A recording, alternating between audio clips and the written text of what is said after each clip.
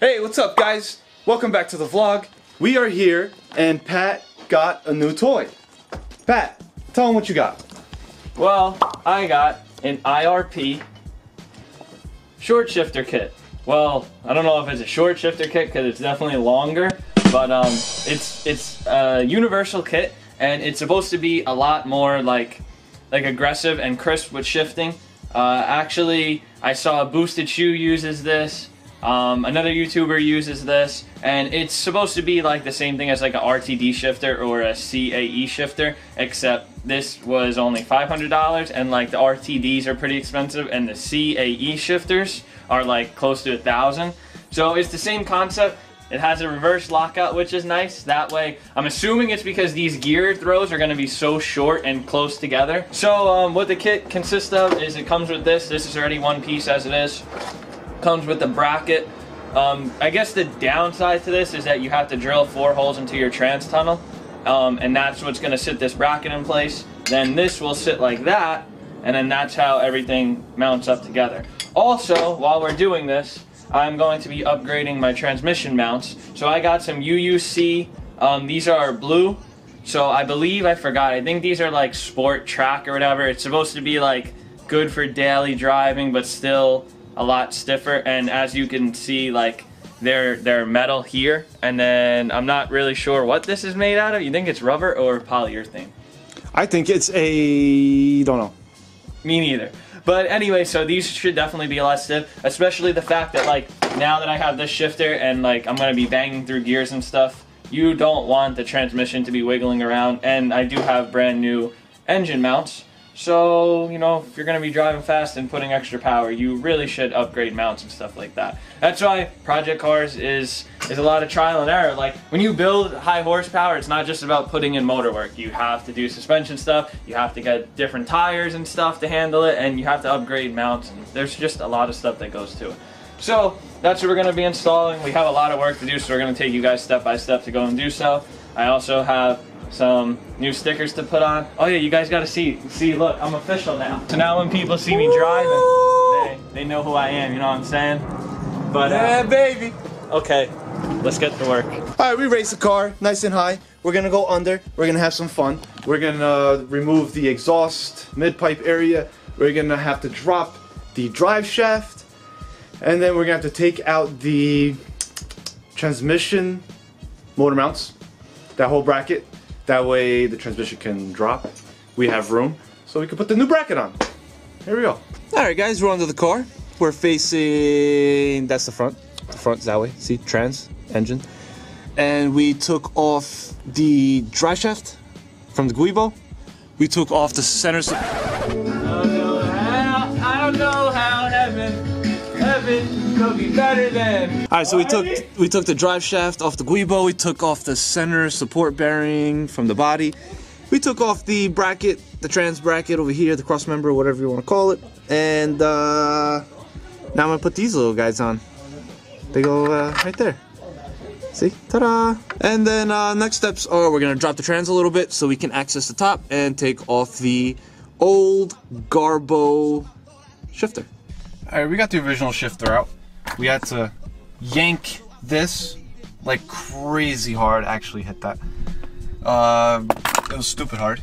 Then we had this little guy, and from underneath we removed the bracket. Where's the bracket? From underneath we removed this one.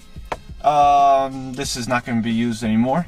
2 10mm bolts over here, nuts over here, and a bunch of other stuff, clips. So don't need that. Garbo. And in order to remove that, we had to remove this. It had like little tiny hex heads over here. It was a little bit of a pain in the ass, but got that out. Don't need this anymore. This is the short shifter kit from Burger Tuning. That's what was in the car already. I have no complaints about it. It's just I had always wanted to get an RTD shifter. And so, yeah, I mean, the opportunity came up to grab one of those, IRP. I was told that it was very good quality. And like I said, there's nothing wrong with this. Maybe if anyone's interested in buying it, I'll sell it for like 75 bucks or something like that. So, yeah, DM me and let me know. Alright, we got the shifter kind of mocked up. You can see how tall it is. It's like taller than the radio. But we have it mocked up. The bracket is in there. but the bracket goes under the center console, so I'm gonna have to trim it up a bit. That way I can put, you know, little bolts. Like I gotta trim it right here, and 'cause there's a bolt here and bolts under here, so I'm gonna trim them up and bolt it up, and we're ready to rock and roll. All right, guys, this was a lot of work. We had to drill the holes in exact measurement, and we had to put the bracket so it doesn't hit like anywhere in the center console area. We got the holes down, we got the bracket in. Pat is playing with the shifter. I don't know if you could hear him. I mean, that thing is crazy notchy. Yeah, this is gonna be some learning. It's gonna be like driving a new car all over again. Not taller.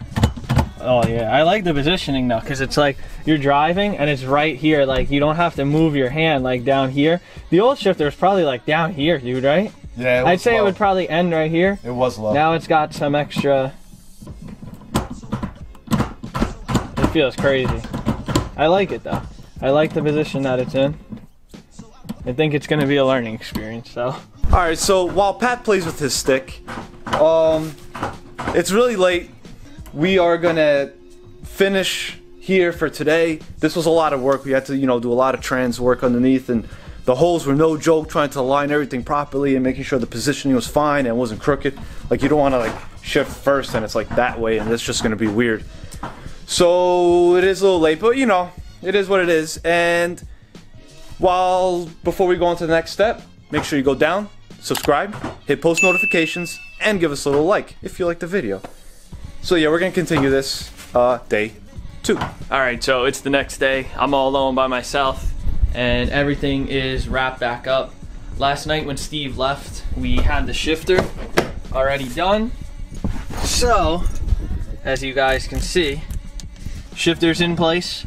We kind of had to cut the stock like boot a little bit just to get it to fit over, but I like the position that it's in. It's a little bit angled towards the passenger side, but that's because all the BMW shifters, where they connect to the linkage, they have like a little bend. So it really should be like probably like right here, because first gear looks like it's straight up. So it feels a little weird, but I think it's gonna be all right. I'll get used to it. If we have to, we'll stack up washers to angle it more towards the driver's side a little bit. But I do like it. It feels super, super crisp and notchy, and I don't think you'll be able to miss any gears. This is pretty damn stiff and sick. So what I'm gonna do now is I'm gonna go pick up Steve, and you know, I'll let Steve hold the camera. We'll get some driving done with it and see how it feels. I'm pretty excited. I think it's gonna be an amazing mod to the car. Hey, Pat picked me up, and the shifter's all done. Look at that. I like it. Me too.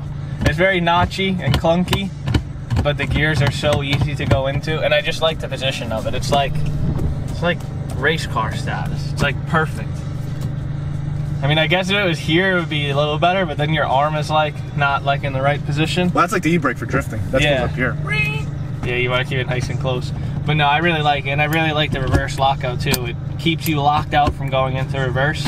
So like, even if I push over hard, it'll never go into reverse. And that's good because these gears are so close together that like, you don't want to accidentally go into reverse and start going and slam into somebody. That would look pretty bad. So we're just gonna go and get some driving clips now. You guys can kind of see how it is. All right, so pretty much what I would have to say about this, what I like and dislike, is I love how easy the gears go into place now. Downshifts, upshifts, like everything is just super, super crisp and easy, and you can really bang through the gears now. My one issue is there was a lot of custom work that had to be done in terms of like getting the shifter in the proper place. Steve had to cut a whole lot of plastic out, and it kind of, in a way, I kind of feel like I overkilled this car. Like, this car was supposed to be my daily, and now it's very, very noisy in here. I literally, when we're driving, I'm not sure if you'll be able to hear it, but like, you could hear my drive shaft spinning because we had to cut so much out that like, we literally just have my drive shaft exposed. And since we had to cut so much out from where the shifter goes, there's no like sound deadening or insulation or anything here. So it's pretty loud. Trying. And when I shift too, like, you hear every single clunk, like, from the shifter. You know what, you really aren't kidding. I mean, you can hear the notchiness and the clunk, but those shifts that you were doing this whole time while you were talking, they were smooth. Yeah, it's very, like, it's very crisp. Like, I definitely recommend it, but I think if I were to be able to, like,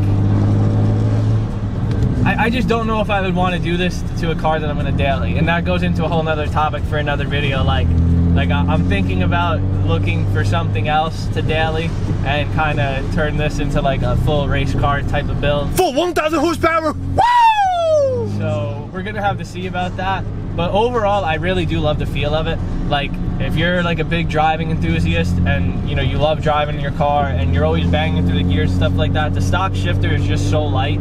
And even like the Burger Tuning short throw shifter that I had, that felt good, but it still retains the stock shift knob, which is so light. So like you have to put so much like force into the gears. And then another thing is the transmission mounts that we replaced.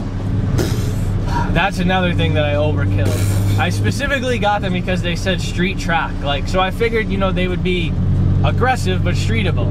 But man, anything under 2,000 RPM, you feel the vibration. When I get going from a start, when I rev it idle, you feel a constant vibration. So like, it's another thing that's just not, like this car, if I were, I'm not gonna lie, if I were to daily drive this for like a 2-hour road trip, it would probably drive me pretty crazy. Like the car is just, it's just to the point where like I said, I overkilled it.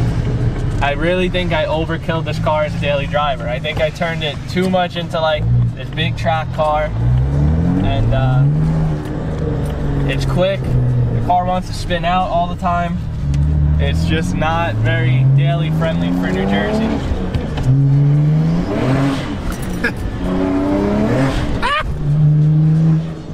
I wasn't ready for that. I didn't know he was gonna do that. Like, it's fun. The car is so fun to drive. Like, you always want to drive it aggressive, always, but you can't. It's a daily driver. It has to be reliable, and the reliability so far is so-so. But overall, I really do like the shifter.